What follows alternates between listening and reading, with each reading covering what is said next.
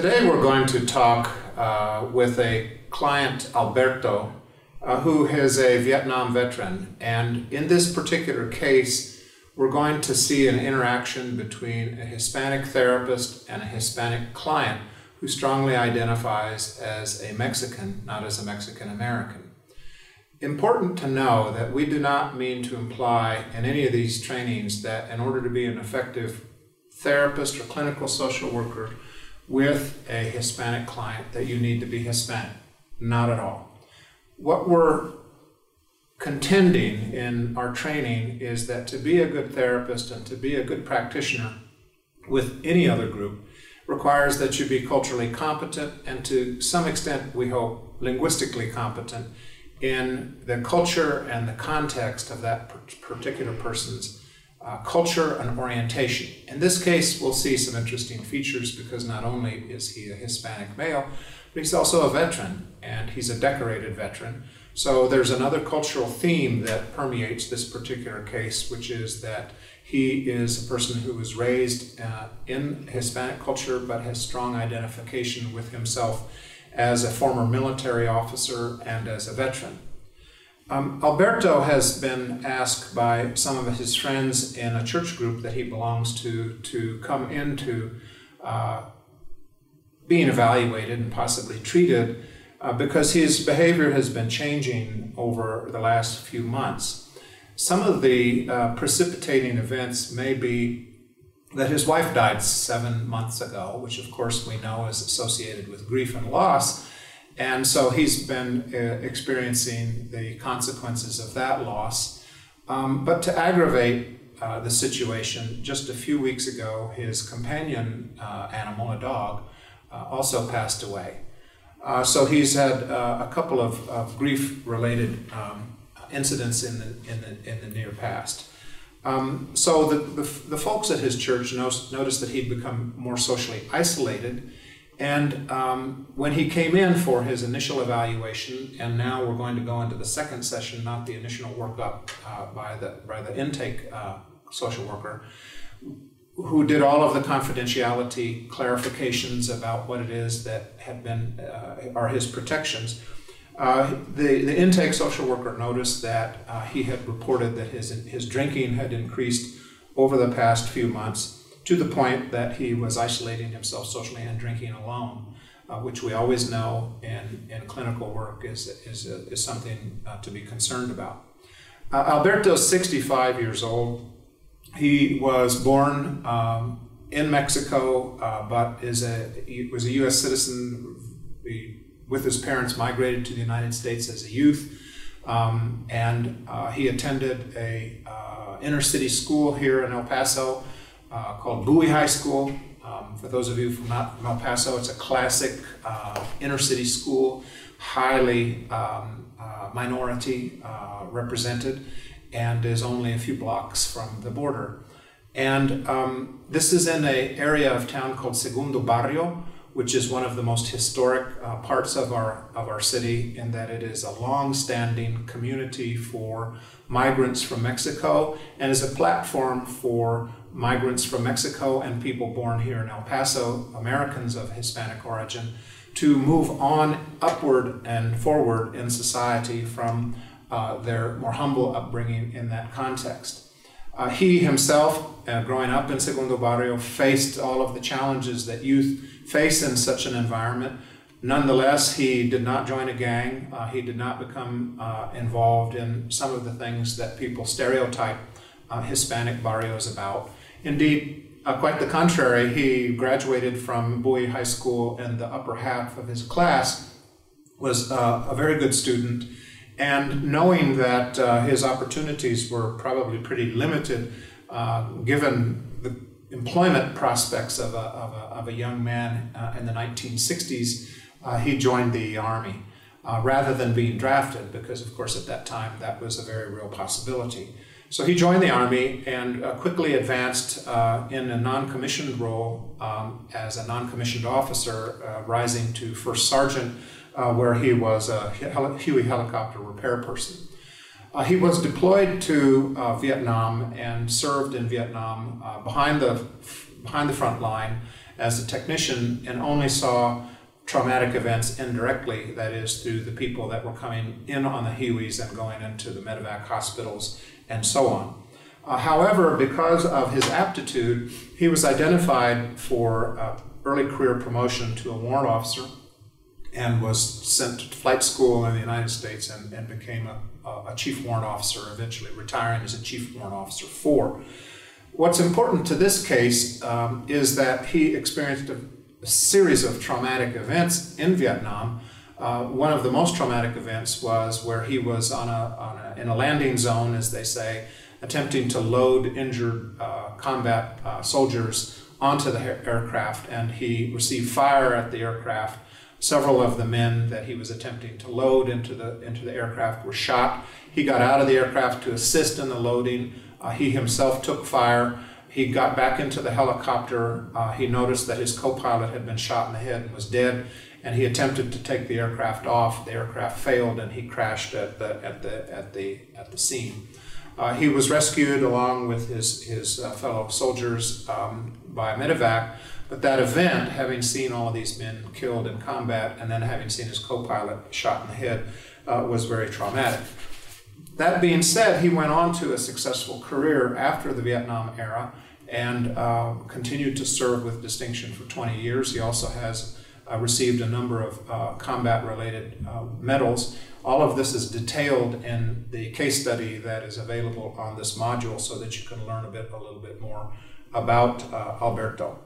After getting out of the Army, he had a career in helicopter maintenance and repair, but for our purposes now, he's retired. And during retirement, he has experienced a lot of the things that people who retire experience, and that is increasing social isolation and the challenge of finding meaning absent ongoing and productive labor.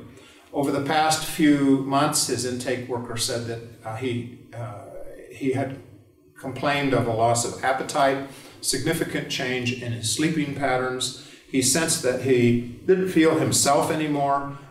His affect was quite flat and depressed, and he used the word that he feels really weak and doesn't feel so much like a man like he used to. The preliminary assessment made by the intake worker was that he has a chronic post-traumatic stress disorder, but that we're now looking at an acute depressive episode. So he has been referred to Dr. Sam Terrazas, who's a licensed clinical social worker and clinical supervisor, a master clinician who's going to take on the role in this next session of his clinical clinician. So I'll turn it over to them. Come on in. Good morning. Good morning. Dr. Terrazas. Yes, Mr. Garza. Very nice to meet you. Buenos dias. Please take a seat. Thank you very much. You're welcome. Can I get you some water or coffee or anything? No, I'm good, thank you. Yeah, okay, great. What side of town did you come from? What side of town? Yeah. Central. Okay, so was the traffic okay? The traffic was a little bit hectic, but not too bad. Yeah, they're doing a lot of construction on 10, yeah? Construction, yeah. It's making a mess several places. Yeah, it gets frustrating. Did you have any trouble finding the place? Not really. They had told me more or less where it was. So okay, great. I was able to walk right over here. Yeah. Okay, great. So I noticed it would look like it was going to rain this morning. It wasn't raining when you came through, yeah? It looked like it was going to rain, but it didn't. It was just, wind and dust like usual. That's good, because that does complicate things when we get going, particularly on 10, right? Yeah. So how long have you been in El Paso? Oh, most of my life, actually, except for time that I did in the military. Oh, I see. I was always, this has always been my hometown. I've always been an El Paso boy, so, and most of my life I've been here. Oh, I see. Okay. How much time did you spend in the military? Oh, I spent quite a few years. 8 years active duty, and then I did some reserve time as well. So. I see, wow. Very admirable. Thank you. Yeah. So, what I want to talk about a little bit is just sort of how this works. You were referred over here, and I got some information about you. So I have kind of a heads up of like what's going on. You know? Yeah. Okay. And we've already talked about confidentiality, the intake. So I don't. We're not going to go into a great deal about that. But you understand the limits of confidentiality. Yeah. They told me all about that. Okay. So if you have any questions at that point, just let me know about that. Okay. So tell me, you're retired? Yes. How long have you been retired? I've been retired since 2004, so it's been a while now. Oh, I see. 11 years, going on 11 years. I see. So what do you spend your time doing? Today. Well, just in general. I mean, since you've been retired, have you found other employment? Well, I have been doing a lot of volunteer work. You know? Okay. And I had been spending a lot of time with people at church and what have you. Oh, okay. But I kind of stopped doing that, and right now I'm not doing much of anything. You know, I used to spend a lot of time with my dog, but he died a couple weeks ago. Oh, I'm sorry to hear that. What was your dog's name? I just called him Puppy. He was just a mutt, but he meant a lot to me. Yeah. Sure, I understand. Yeah, I spent a lot of time with him, you know, grooming him and walking him and all of that. And now that he's gone, well, there's really nothing to do during the day. I watch a lot of TV, eat a lot of TV dinners, drink a few beers. I don't even work on the garden much anymore. You know. So, if you said about 2 weeks ago, Puppy passed away? Yeah. So it sounds like Puppy was very important to you. Well, he was, because that's kind of all I had left after my wife died. Oh, I see. He kind of kept me busy, kept me occupied. So now that he's gone, I don't do much of anything. I see. And your wife passed away some time ago, from what I read. Yeah, 2 years ago, yeah. So you've had some significant losses over the last several years. Well, yeah, the most important person in my life was my wife. You know,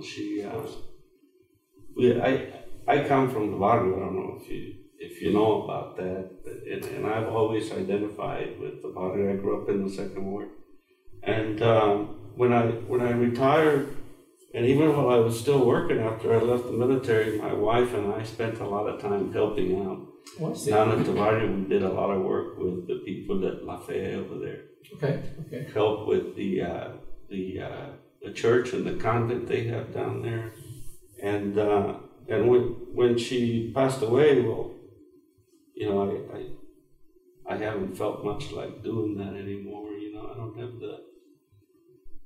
the will or the strength, you know, to do that. It sounds like you and your wife were the barrio, and your history there was really important to you, and you wanted to get back, I presume. And yeah, it was because I remember, you know, when I was a kid, there was a lot of bad stuff going on in the barrio. I had two older brothers, and they kind of kept the peace in our neighborhood, you know. Really? Yeah.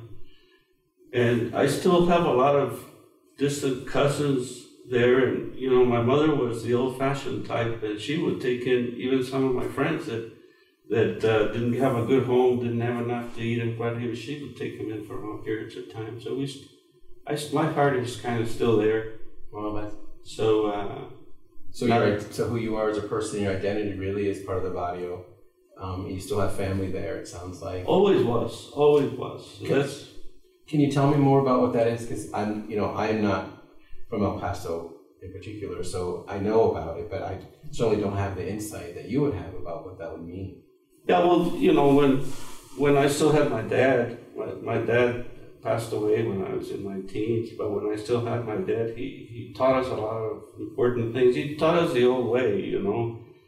He would give us a coscorron if we didn't listen, or my grandma would give us a pellizco or something. But they taught us to take care of family, to take care of friends, take care of each other. And my older brothers did that for me down in the barrio, and then I kind of passed it on to younger kids, and that kind of stays with you wherever you go. I even took that when I was in the Army, you know, and it really helped a lot, because those are pretty pretty good values to live by.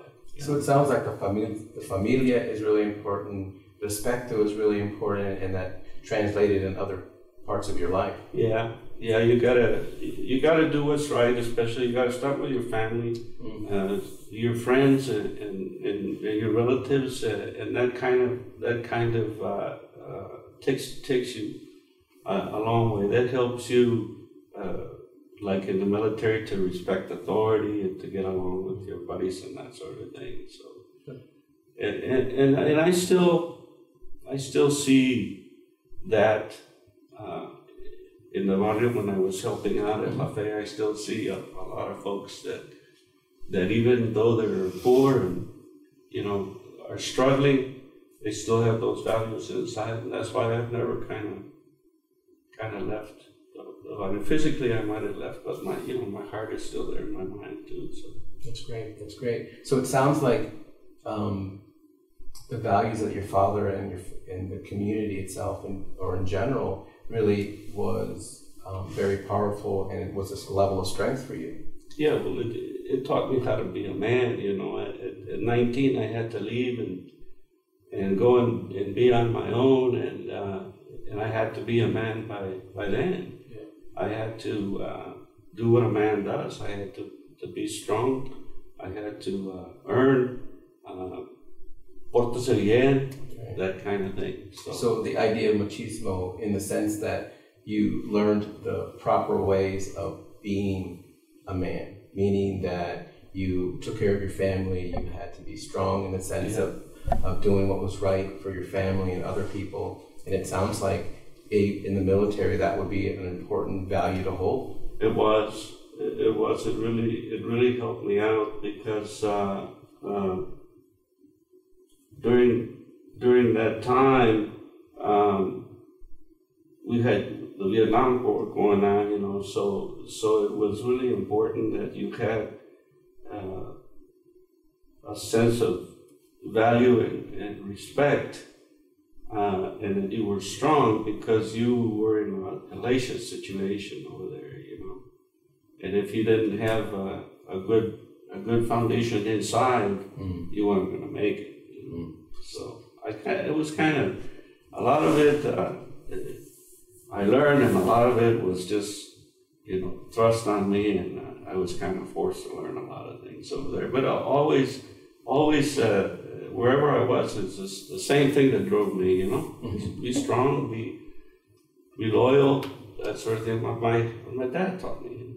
So would you say, and it sounds like you're saying, that the values of being strong and the respect really worked well when you were in the military, and it sounds like what I heard as well is that those values also helped you survive to some degree. Oh yeah, because you had to respect other people so they would respect you, and you needed that because we all depended on each other. We were all trying to get out of hell together, and as it turned out,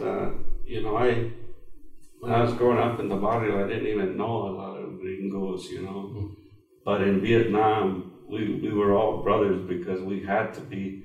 Now, once we got out of Vietnam, we started separating again, The gringos hung out over here, the rest of us over here. But in Vietnam, we had to band together. So yeah, it helped me. Those values helped me get along, and I moved up through the ranks. Pretty well. Yeah. I want to make another comment about the idea of family.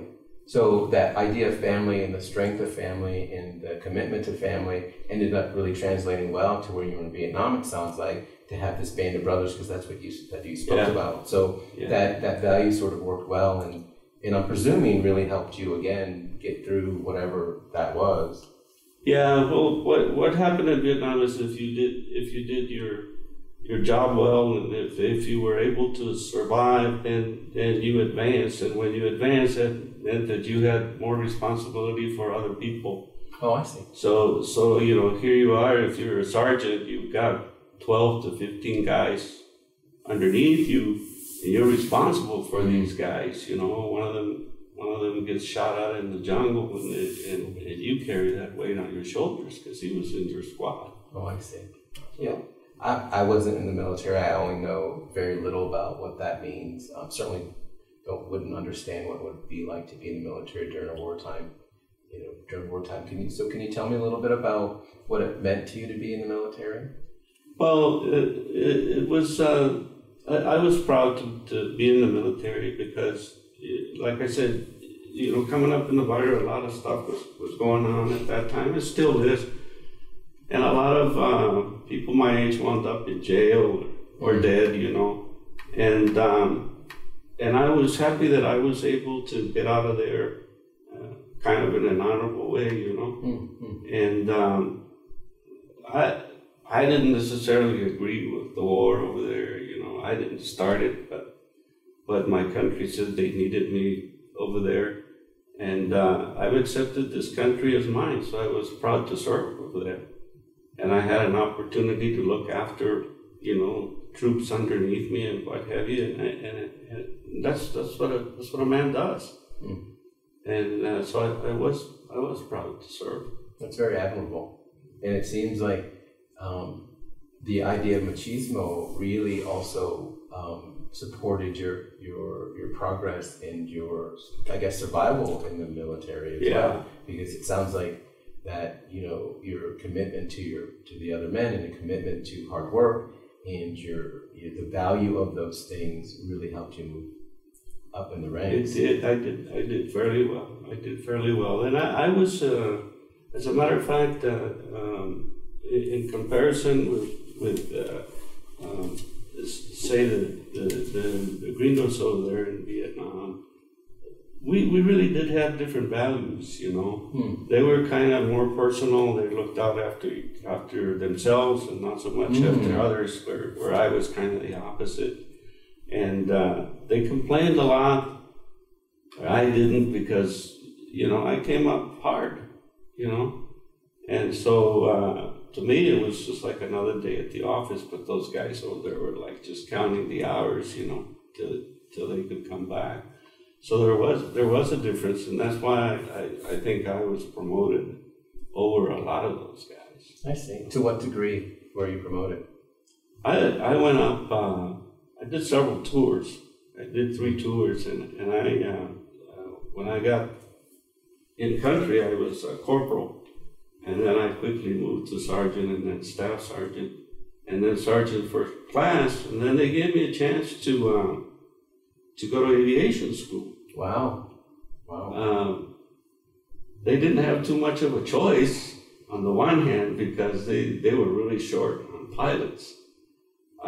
But on the other hand, I was doing really good work over there, so they gave me an opportunity to come back stateside and go to school, and I got my wings, and then they made me a warrant officer. By the time I left over there, I was a chief warrant officer. The crazy guys at the VA still call me chief, but that was a long time ago. I'm guessing that your aptitude had a lot to do with your ability to do those things, and the values that you learned in the barrio and your family probably helped you get to where you got, I'm presuming. Yes, all of that, and the other thing was that one of the things that you had to conquer to survive in Vietnam was fear, because you were always scared over there. You never knew who was going to shoot at you. The enemy you had over there, you couldn't see. Nobody could ever see those guys until they were right on top of you. And a lot of the guys that I worked with, they didn't make it because they were just too scared. But in the barrio, if you're scared, you're not going to make it there either. I had 2 older brothers, and they taught me to face. If I had a problem, they taught me to face it. And if that meant that I had to go toe to toe with so and so, I did what I had to do, and I did the same thing over in Vietnam. And so that helped me a lot, because I kind of focused on what I had to do, and that helped me forget about the fear for a little bit. I mean, I was scared, but I didn't want to show. So one of the things that men don't do is well, Hispanic men maybe, or men from the barrio, and specifically, is they don't show their fear. You don't show your fear, you don't show your weaknesses. Right. But it doesn't mean that you're not emotional, it doesn't mean that you're not fearful. Actually, you are. You're fearful and you're emotional, but you don't show that because once you do, then you become weak. And if you're weak, you know, if somebody's after you, they're going to get you. Right. I see. So the presence of weakness is an important thing for you in terms of how you identify yourself or how you see yourself. You don't want to be seen as weak. No. Never. So do you think that people misinterpret that sometimes? That they see you maybe being hard or maybe being stoic or whatever, but it's really about the belief that you have related to your weak, not wanting to be seen as weak? Well, I think that's what's been happening to me lately is all of these things that there's a lot of things going on that I don't understand, and they do make me seem weak. Okay. That's why I don't go to the church meetings anymore. You know, with the guys over there, because those guys are strong. The faith they have makes them strong, and that makes them successful, and they're admired by their family and their friends. And the way I feel.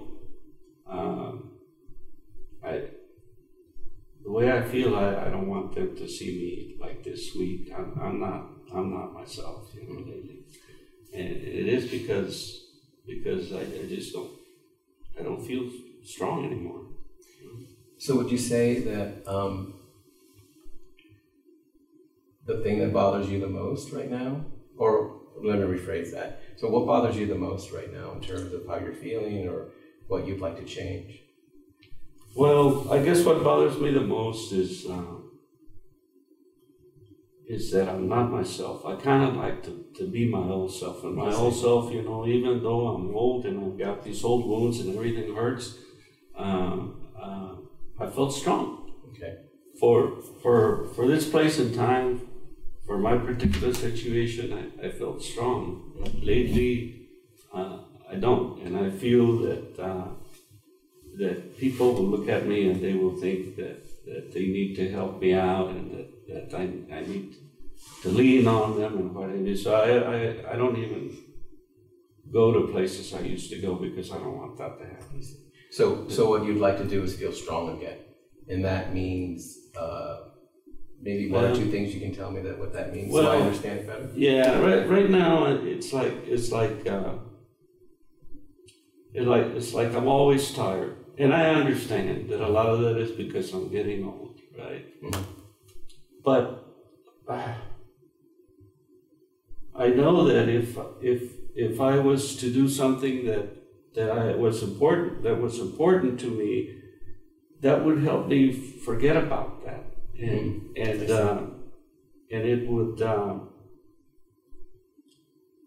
would help me get out of this funk that I think I'm in, you know, but I can't find the I guess, forgive my French, but I can't find the webs to do that for right now, and I don't know why. Ever since, like I said, you know, I still felt that way when I had my dog. I sure felt that way when I had my wife. Sure, of course. But right now, I don't have the desire to do much of it. So what have you done in the past to sort of get the huevos back, so to speak? Well, I like I said, I used to do a lot of volunteer work. Okay. I still belong to a Lions Club. Uh-huh. And they also were with me and they helped me help out at the Barrio La Fe. We did hearing screenings, and we gave out food baskets at Christmas. Oh wow, admirable. We went out and we helped people paint their houses and, you know, do basic repairs at people's houses, even help them with their cars sometimes. Wow. That made me feel good, you know, that made me feel like I was helping out, like I was protecting some of these older folks that lived down there that needed a hand up. Same thing with the guys in the church. You know, somebody fell into some bad times. We were there to help with whatever we could, whether it was money or food or whatever. And when we couldn't do that, you know, we could at least, you know, pray for the guys. I see. So really, what it sounds like, you have been a very giving and very thoughtful person throughout your life, and it sounds like what's made you, you know, get the levels back or feel back in line with how you were, was really just helping people. Yeah. And it's what's interesting is that the thing that helped you the most is the thing that you don't want to do right now, because you're ashamed. That's my word. You didn't say that, but you feel like you don't have the strength to go, you know, be in front of those of your friends and things, because you don't want them to see you as weak. Yeah. Isn't that interesting? That you want to help, and you're a good person. You've done these amazing things. You're an admirable, honorable man. You've done, you know, you've served our country, and yet, you know, I would presume your friends and the people in church know that, right, to some degree or another. Oh, yeah. But yet, in your mind, kind of, you see yourself as weak, and you don't want to, you know, present that to the people, I'm guessing, who care about you and respect you, and, you know, and are concerned about you, because, you know, the referral came from them as well. Yeah, I think I agree with that. I kind of dug myself into a hole. Yeah, I've been drinking a little too much, a little more than usual, and that makes things even worse. You know, if I'm in a funk, then that makes it worse. But you know, that cold beer is always in the refrigerator, and you take a couple of those, and you think you start to feel better until it wears off. You know. That's why I don't want people to see. Oh, I see. Okay, I don't want people to see that I don't have everything under control, you know, and I don't feel like I have everything under control right now. I see. I think it's really good insight that you see that the alcohol isn't going to be helping you, right? And the other part of that is that, you know, it's probably not the best thing to do, because you're right, it just covers up for a little while, and you know this, I don't have to tell you this for sure. Yeah. But the thing is that as you think about what you would like to do to sort of move forward, you know, I think that you've done very well in your life. You have a lot of strengths. It seems like you've been very functional, and you've been, well, actually very highly functional. So maybe it's about going back to the things that you used to do. Yeah. And the fact that you've lost your dog recently, it's pretty normal to feel the way you feel. You've lost you lost your spouse. You know, you're maybe feeling lonely is what I'm hearing a little bit. You're feeling sad about those, you know, things that have happened in your life. And I don't see that as anything different than what most people would feel. So part of it is maybe seeing yourself in that light, that a lot of people who would be in that situation would feel that way. So you don't have to sort of feel like you're not normal, so to speak, you know, or that you have done something wrong, or that you're less than, I guess. Yeah. You know, so like, is it possible to maybe ease toward those things that you used to enjoy? And it sounds like, given the things that have been important to you in your life, your family, your friend, you know, your camaraderie, that is it possible to maybe start easing back to your social groups, you know, going back to church a little bit, with the idea that, you know, you don't have to just rush into it, obviously. I mean, you need a little time to grieve and a little bit of time to feel sad. Yeah, I think I could do it, but it would have to be, like you say, kind of a gradual thing. I don't think I can just walk into a big meeting of the brothers in church and say, you know, I'm back, sort of thing. I couldn't do that with the Lions either, or with the people at Lafayette. Sure. But I could, what I could do is, I guess, call a couple of the guys at the church group, and maybe talk to them, and just start out doing small things, kind of start from scratch. That is a great idea. And then maybe I can do the same thing with the Lions. I'm sure those guys will be able to help me. You know, these guys have helped me a lot more over the years than the VA or places like that. You know, those guys have their head up their butt. The way I feel it. I think a lot of people feel that way, unfortunately. Yeah. So yeah, I think I could kind of ease back. I couldn't do it just cold turkey, like Yeah. Like just walk into a meeting and say that I'm back kind of thing. Exactly. And that seems very reasonable, and it seems like a very smart idea.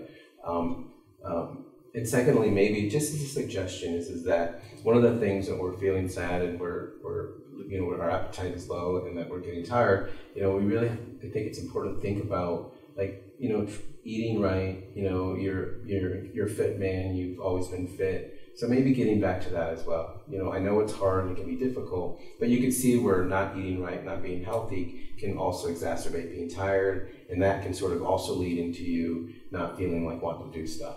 So it's kind of like a vicious cycle. So one thing that you could potentially do is, be thoughtful about eating those meals a little bit, maybe getting out a little bit, but bit by bit, like you said, you can't just turn the page and do everything the next day. Yeah, I used to hike up in the mountains of the national park over there, and I've been thinking about starting to do that again. But the way I feel, I'm afraid I'm going to fall over there. I would have to get a little stronger before I did that. Well, and that's a great idea, but maybe you could just walk around a track or something. Yeah. Something, ease back into it, and hopefully you'll see that, your energy will come back a little bit, and with your support system, with your brothers in the different clubs, and having moving into that, I think will be useful too. So can we agree we'll work towards that this week, and next week we'll come back and kind of see how you're doing? Yeah, I can come back next week. Great. I think I can talk to you a lot better than the guys over at the VA. They've been trying to get me to talk for years, but I don't trust them. Great. That means a lot that we could develop that trust. Yeah, I can do that. Fantastic. So same time next week, and we'll see you then. Sure. Yeah. Have a great week, and you can call me if you have any questions. Well, thank you very much. So nice to meet you, Appreciate Senor. Bye. Have a good day. Culturally competent social work in Spanish. After each session, we debrief, and in this case, we've used a practicing therapist rather than a student, but we debrief so that we can recap some of the themes that we saw in the interview and frame them for that student and for the rest of the students to see what things that we learned from it, and then also to coach and critique as needed.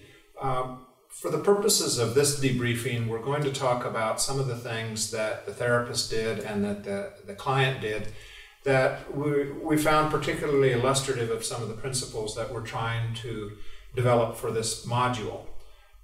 Most importantly, how the two engaged around cultural issues, because as we've been saying in this module, cultural issues are matters of strength. They're sources of resilience.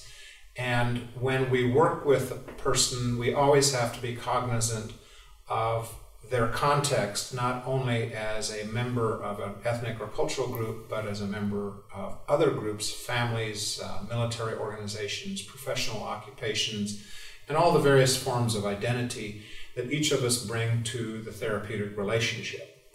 But in this particular case, we're focusing in closely on the fact that we had a Hispanic veteran who identifies very strongly with his culture, and then that was being used by the therapist as a potential source of resilience and recovery for him, which all the evidence points to as being a very, very helpful feature of treatment insofar as we draw on those things that gave us sustenance in the past, and we saw that his culture definitely gave him a great deal of sustenance in the past.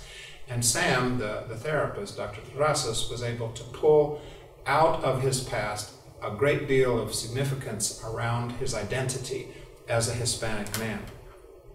A couple of the things I'd like to talk about, and we're going to do this as a panel so each of us has an opportunity to assess what we thought was important, was that when they established rapport, the therapist took actually a fair number of minutes to do that. And you may have noticed that was a longer period of time than you see in a conventional sort of Anglo-style assessment and intervention.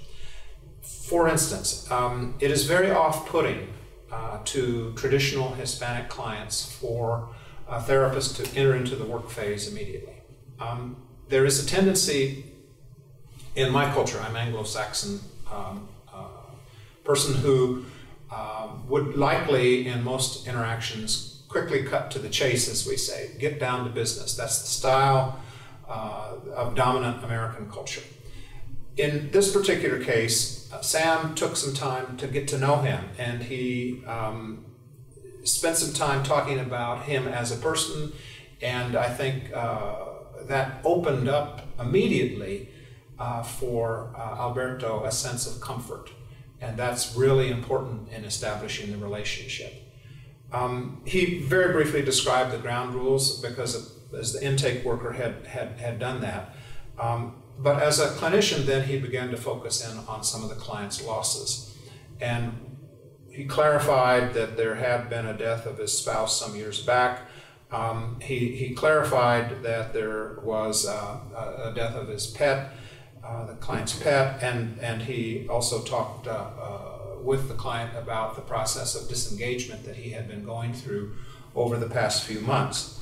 But at the same time, he was able to bring back this to the individual's past and was evoking memories of when Alberto grew up in the Segundo Barrio, which is a traditional low-income Mexican neighborhood.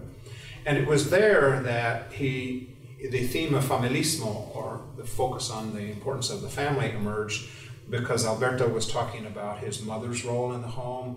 He talked about his dad's role in the family, and how as a young man he was taught respect, loyalty, and the value of helping others. This was real important, I think, in assessing this assessment or this interview from that cultural point of view, because it moved on and segued well into the cultural attributes that he had as being very helpful to him in being resilient in the military. The loyalty, the sense of duty, the sense of being a proper man, which could be framed as machismo. And again, we frame in this module machismo as a positive attribute, not as the violent sort of stereotype that some people have of machismo in Hispanic culture. And the therapist referred back to his cultural base. Why? Because he was going to lead the client, as you saw in the latter part of the interview, back to reconnecting with that as a potential source of strength in the future.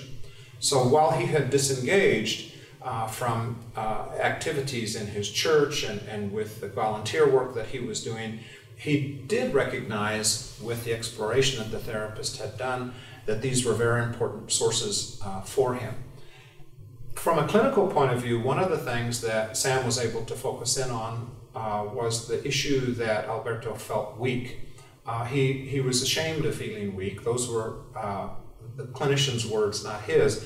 But in many respects, when he said, "I don't feel strong," the client, and people will look at me and think they need to help me, that's a quote. This is a cultural code for depression.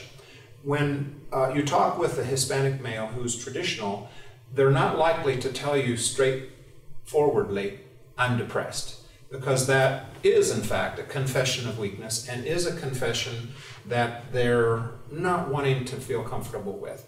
So one of the ways in which depression is often expressed in Hispanic clients is somatization, through stomach aches, through headaches, and saying, I feel lethargic. And you did hear him say he felt lethargic. I don't have the energy that I used to have. But what he was getting at was that he is depressed and he feels devalued. And then as the interview went on, as we saw this was being set up very well, Sam began to talk about ways that he could reconnect through volunteering, because as a young man he had painted, or as a retired man he had painted houses in the Segundo Barrio. He'd fixed cars, he protected older folks who needed to hand up, as he said. And this was framed by Sam as he was helping people. And we know that helping other people is also a very therapeutic activity. He went on then to begin to move toward closure by saying that it seemed like he didn't feel that he had everything under control. He seized on that when the client noted that. And he also reaffirmed in the client his observation that the client knew he was drinking too much and that this wasn't solving the problem. It was only giving a short-term relief. And so he recognized that the client had that kind of insight. And he also normalized the process of grief. Grief is a natural and normal process of life, and especially when you lose a life companion, whether it's your pet or most importantly if it's your spouse, we need to let people know that these kinds of responses and grief reactions are normal. And Sam let him know that these were normal responses. But then he brought it back to the issue of how he might ease back into some of the social institutions and cultural institutions that had sustained it. A couple of themes that I'd like to conclude with are familismo. The value of family to this particular person was huge. It framed everything about him, and now he has no wife. He has no immediate family. He's living alone. Even his pet is gone. So imagine the sea of isolation that he is swimming in the absence of having the fundamental cultural institution that formed him and sustained him through life. Another is respeto, or respect. His concern about respeto is he doesn't want to appear to feel weak because he respects himself, he expects others to respect him, and he can't do this if his loss of orgullo or pride, and that threatens his traditional view of the male role, his fear of being seen as weak. So I think that one of the final statements that I could make about this is that this is a really good representation of how you can connect a person to their cultural identity, at the same time connect them with their cultural groups that can sustain them through the process of recovering from loss. Because it seems in this particular client that the PTSD is probably fairly latent. We didn't see any references to anger or road rage or hyperarousal or the sorts of things we see with PTSD. So this is really probably a fairly normal reaction to grief and loss, and Sam framed it very well. What would you like to say in retrospect, having looked back at that interview? I think what was really important in that interview was the idea that, like you were talking about earlier, that Hispanic men are not going to want to divulge their weakness, and depression would certainly be that way. There's stigma around mental illnesses, as we know, across many populations and many groups, but for Hispanic men, because of this idea of wanting to be strong and this idea of machismo, they're not going to want to come into a therapist and say, I'm depressed. So you have to be very careful in how you frame that kind of language, but also in how you differentially diagnose, using the idea of culture as a way to understand the language that they use to sort of explain symptomology. So I think that was really important. And beyond that is that the idea of engaging the client and where he's at, and know that if you don't engage and if there isn't that respect and that understanding and cultural awareness, you're going to struggle to get that client back in for another session. In this case, Alberto said that I trust you and I can talk to you better. And he spoke very specifically in saying that, well, those people at the VA, I don't really trust them or whatever.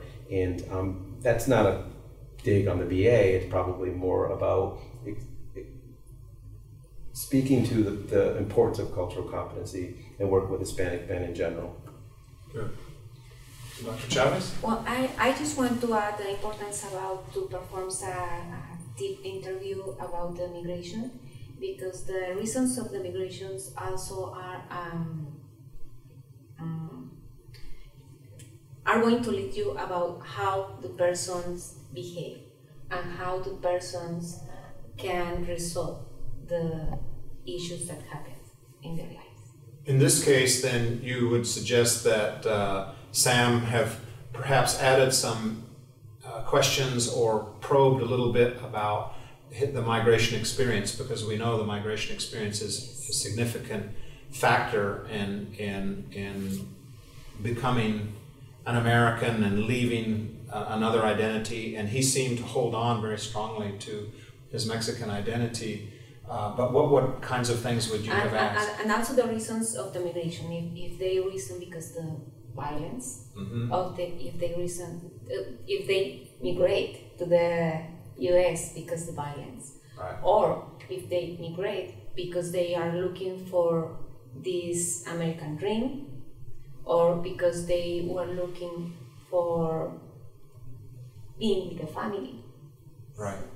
I think that's an important point, because one of the things that's lost in the current debate about migration is the failure to recognize that people migrate here primarily for economic reasons, and often are actually returning back to their country of origin and identify strongly with their Mexican identity. But the other is that there's a recent wave of migrants that's coming to the United States over the past 7 to 8 years who have been profoundly traumatized by the war on drugs in that country and by the rise of organized crime there. So we want to be checking with that with any type of a migrant. Is there anything you'd like to add in conclusion, Sam? Yeah, the final thing that really relates to the migration part is that if folks migrate here because they feel like they're being forced, then the process of acculturation becomes much more complicated. And if they have children, that makes it much more complicated. So the likelihood or the probability that psychosocial sort of problems will sort of be much more prevalent with those populations versus someone who migrates because they've got a great job and they're very excited about it. So the acculturation process will be much different. So that's what the importance, I think, the secondary importance Dr. Chavez spoke about of assessing the migration process. Very good. Well, we hope this has been useful in understanding the source of strength that being a member of a cultural group can bring to the therapeutic and healing process.